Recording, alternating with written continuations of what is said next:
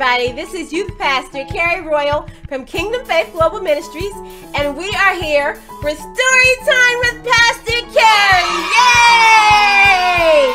How have you been? I have missed you so much this week. I couldn't wait for Story Time. And everyone's welcome because everyone is always welcome in the kingdom. So welcome to our kingdom castle where we're going to have story time and we're going to see another great kingdom adventure. Yes. So how have you been? Oh, I've been great too, praising God all week long and waiting for our story time. Do you remember last week we talked about Samson and Delilah? You remember who Samson was? Yes, he was one of the great judges of Israel, and God blessed him with great strength, which he used to deliver his people from the Philistines. Yes, and Delilah, she tricked him into telling him where his strength came from. He was not supposed to ever cut his hair. And when he told her that that's where his strength came from, she cut off all his hair. And then the Philistines captured him and took him as a slave. You can't trust everybody. But what you always need to remember is you can trust God. So when God gives you instructions, you need to make sure that you follow them. All right? Now, after he was captured and became their slave, what happened? Do you remember? Yes. God allowed his hair to grow back, and he favored him and let his strength come back as well. And he allowed him to destroy the Philistines one more time. And he killed even more Philistines with his death than he had ever killed in life. Wasn't that great? Yay! That was great. God is a good God, and he knows that sometimes we make mistakes, so he does forgive us. But when you learn a lesson, don't keep falling for the same thing like Samson did. Every time he told Delilah what the problem, how he got his strength, she kept doing it. So don't keep falling for the same things. Learn from your mistakes and do better the next time around. But today we're going to go see a new great kingdom adventure. Yes, we are. And welcome to all my newcomers. How are you today? Yes, so let's fill you in on how we get there because we fly. We always fly with our invisible wings. All you have to do is open the book. Open the book and you can soar to new great kingdom adventures every time you open the book. Yes, read your Bible and you can go see great adventures every time. Today, we're going to go see Ruth. Yes, Ruth was a very loyal woman.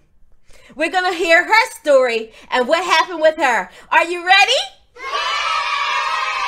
Yes! I am ready too! Yay! I am ready too! All right, so here we go. Everybody get set, put on those wings, and let's fly!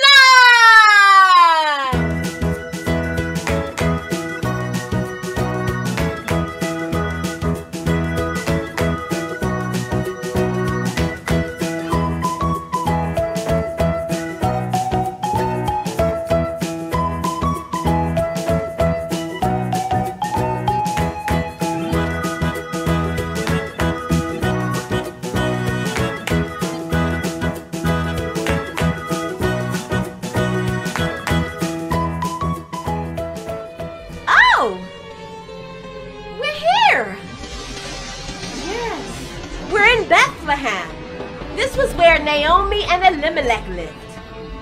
They lived in Bethlehem, but they were going through a great famine. And it's sort of like when you live in poverty because you don't have much. Their crops weren't growing and they were very unfortunate. It was very unfortunate times.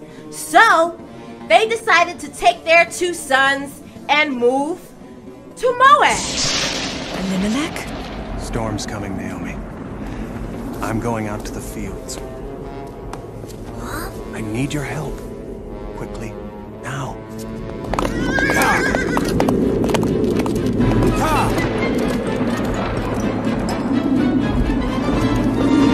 wind's blowing too hard, Father. Don't give up. You must save the grain. The mallet. I've got it. Hold the stake straight. All right, hurry, hurry. Hold on! No! Father, you can hold it down.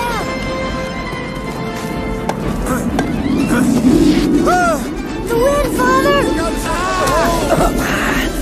Papa! Oh no! The grain is gone!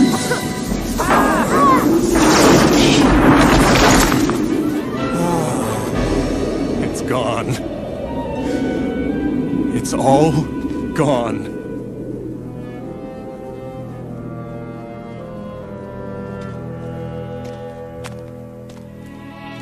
Easy, boy, easy. I hate to see you leave, Elimelech. Perhaps we'll return. When this famine is over. Listen, we never knew each other very well, but we are related. I want to help. No. But thank you. Look, somehow I've done well during the famine. I appreciate your kind offer, Boaz, but I've never taken a handout, and I don't intend to start now. Godspeed, Elimelech. Who was that? Boaz, a kinsman of mine, just wanted to say goodbye.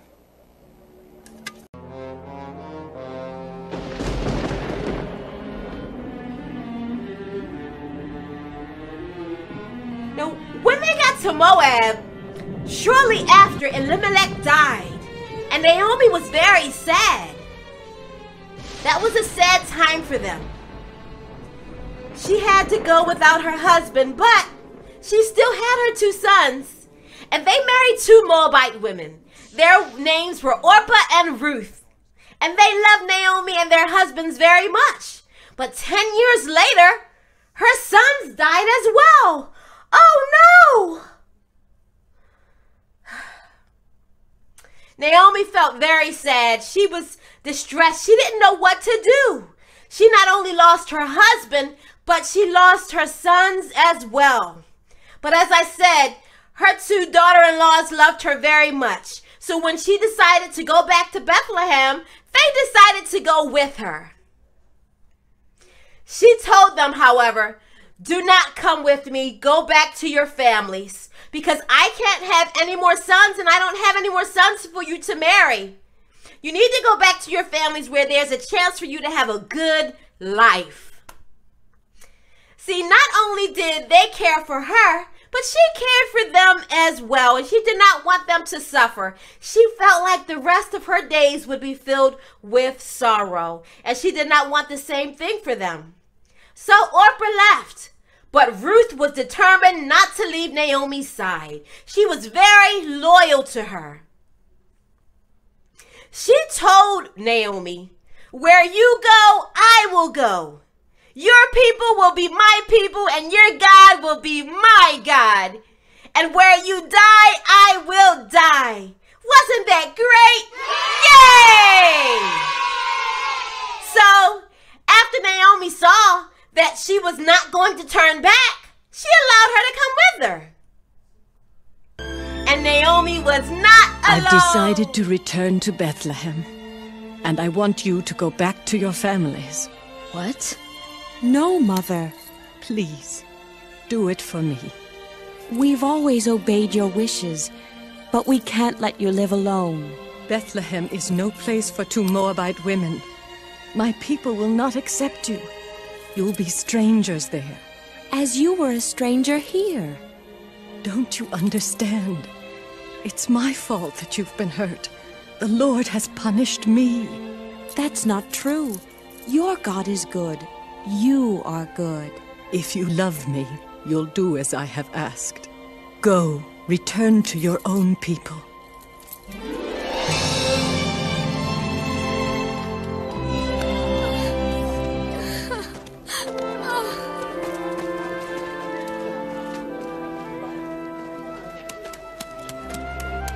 don't ask me to leave you. For where you go, I will go. Where you live, I will live. And where you die, I will die. For your people are my people, and your God is my God. I love you. Everything this woman has is here. She has nothing else. I will do my best to get her a good price. What? There's my cousin Jabesh. That's no surprise.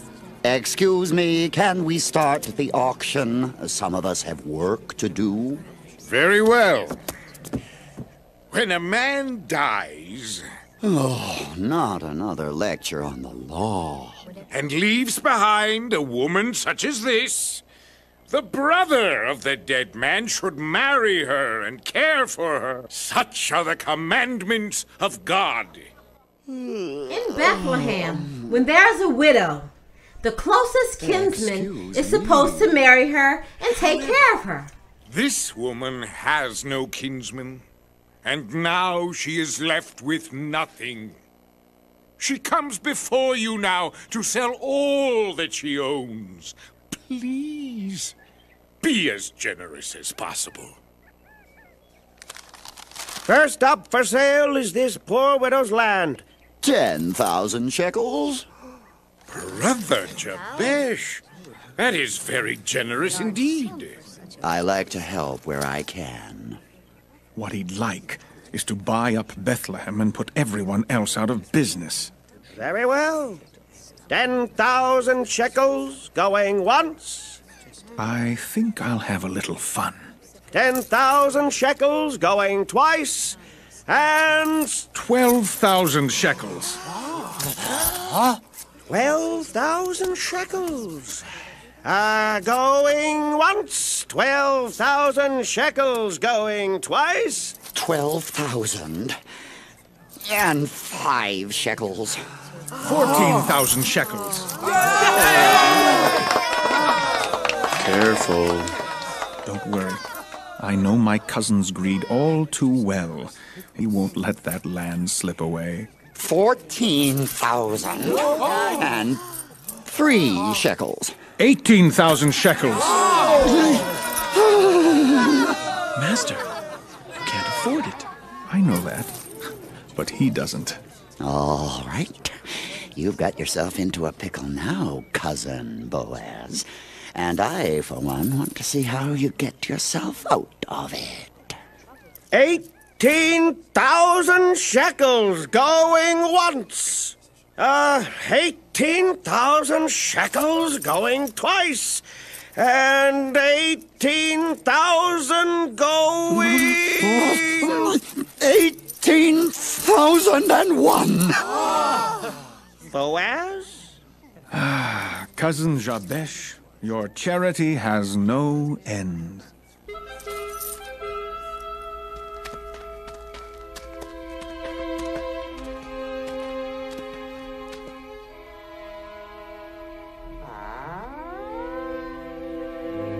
Oh!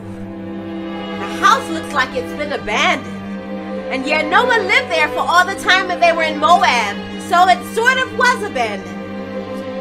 But Naomi, even though she's old, she has Ruth there to help her, to take care of the place. And Ruth was very good and very loyal, and she went out and she worked and she cleaned and she did whatever she could to help Naomi. She was very good to her. And when you're good to people, God will allow those blessings to flow into your life. See, Ruth didn't go chasing after blessings. She just did what she thought was right, and God allowed the blessings to chase after her.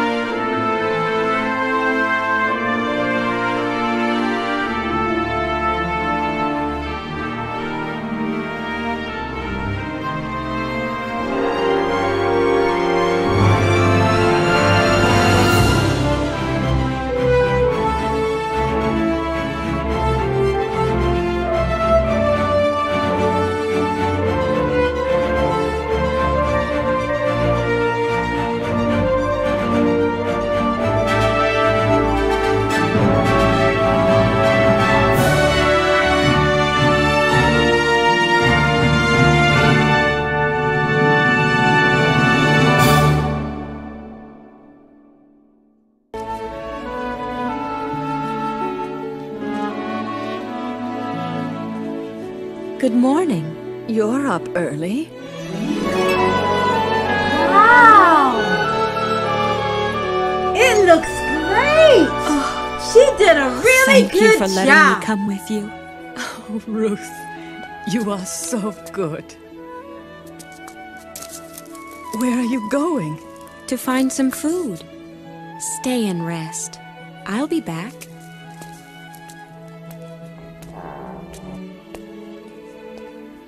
Oh, Lord, please bless her. If there's any way to save her from this poverty, do it, Lord.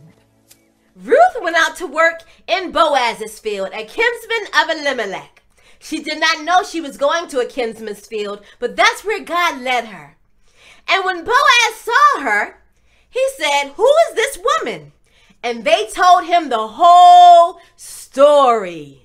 Boaz was very grateful for the loyalty and love that Ruth had shown to Naomi. And because of that, he showed the same loyalty to her and told her, "Don't go anywhere. Stay here and work in this field. And we'll make sure that you have everything you need. My men will watch over you and nothing will happen to you." So they watched over her. He even had the men drop grain that she was able to pick up, and she had so much at the end of the day, and Naomi was wondering how she got it all. And that's when she told her the whole story. Wasn't that something?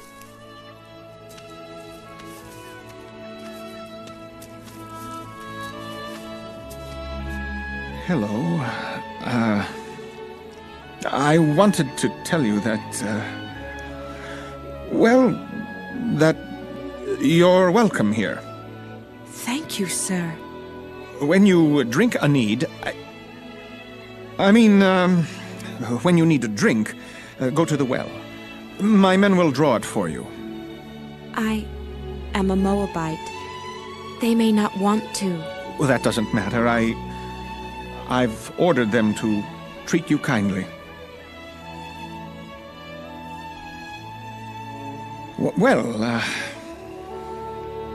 Welcome. My servant told me how you gave up your home and your own people for the sake of your mother-in-law. I think that's very kind. May God bless you for it. Thank you.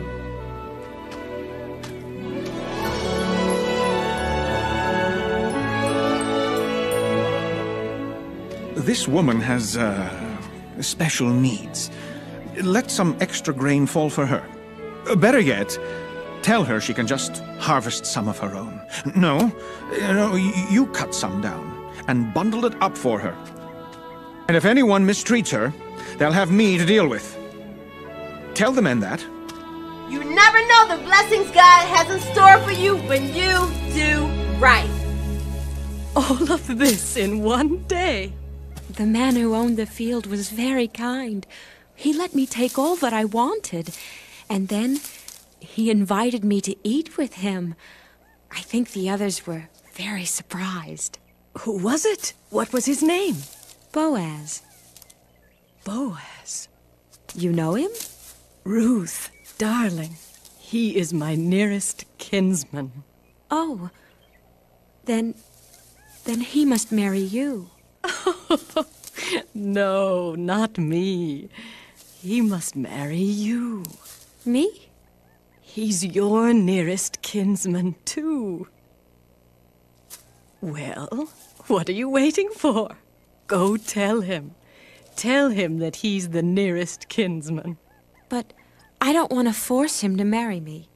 Ruth, it's his duty. So because Naomi told Ruth he was a kinsman, that means he was the closest to her and he would be able to marry her. But she didn't know there was a closer kinsman. So let's see what happens. Master Boaz? Yes, Ruth? Nice day, isn't it? Yes. Yes, it is. What could he ever see in me? Him with his land and fine clothes. And me, a Moabite with nothing. When he looks at me, I'm sure he sees nothing but a child. But I did promise Naomi. She's done so much for me. I'll tell him he's my near kinsman. I will. Oh, good night.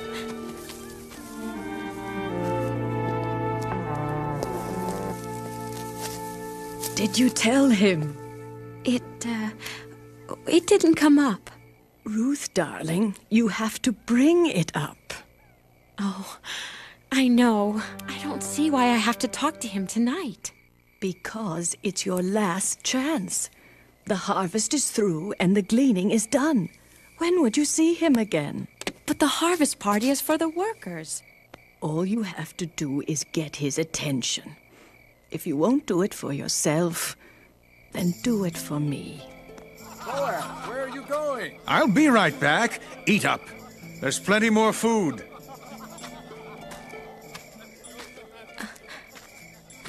Boaz? Ruth. Oh, I'm sorry to come here like this. Please don't think evil of me. No, it's all right. I came to tell you, or to ask you, you are a near kinsman to me. I'm, what? Oh, a near kinsman to me. You know what that means? Yes. Do you? Yes. Will you? Will I? Will you? Yes. She told him! She told him! Well, what's wrong? Yes, she told him! There is a nearer kinsman than I. It's my cousin, Jabesh. But I don't think he'd... Unless you have anything of worth. I'm worthless. No. You're priceless. Boaz, where are you?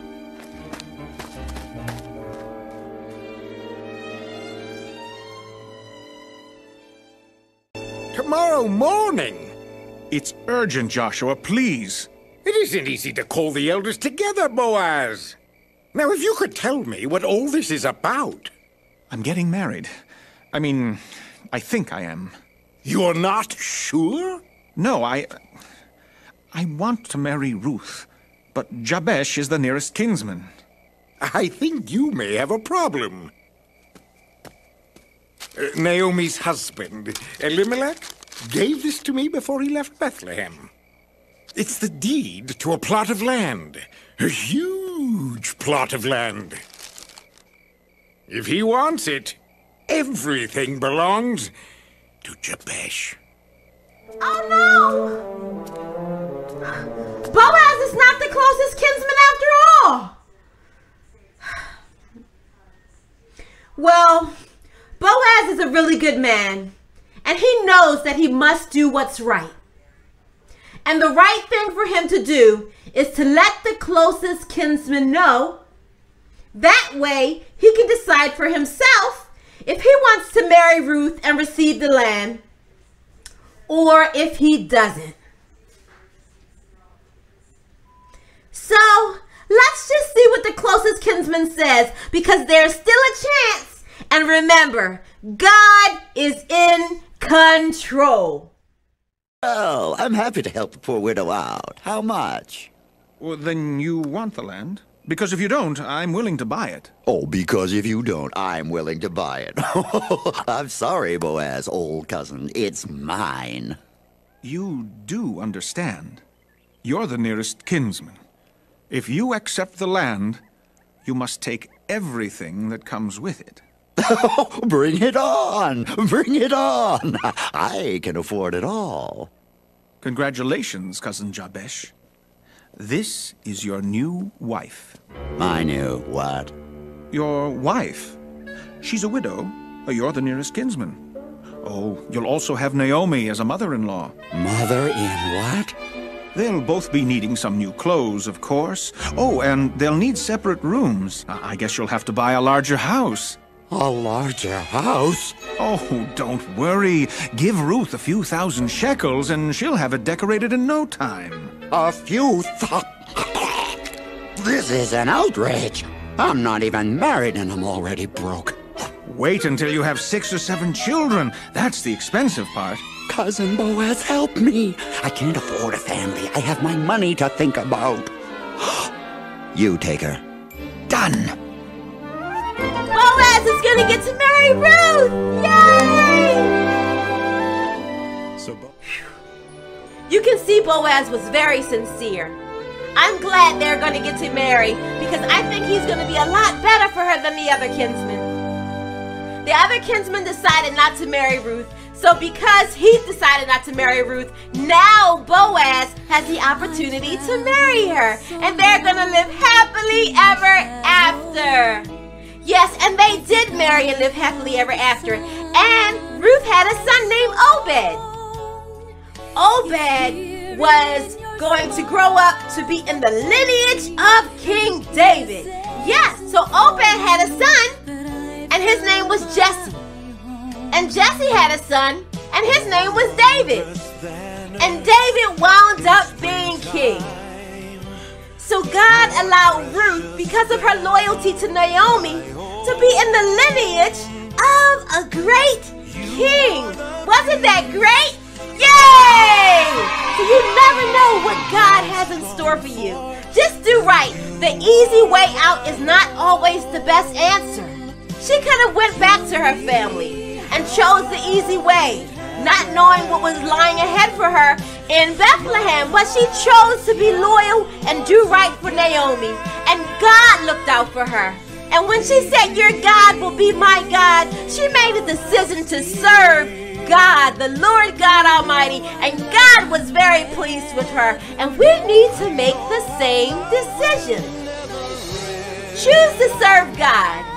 Do what He wants you to do and allow Him to bless you. Let Him be your God as well. Alright, thank you for tuning in today. Be blessed, everyone. I love you, and always remember that God is in control. No matter what the situation, He is in control, and He wants to bless your life.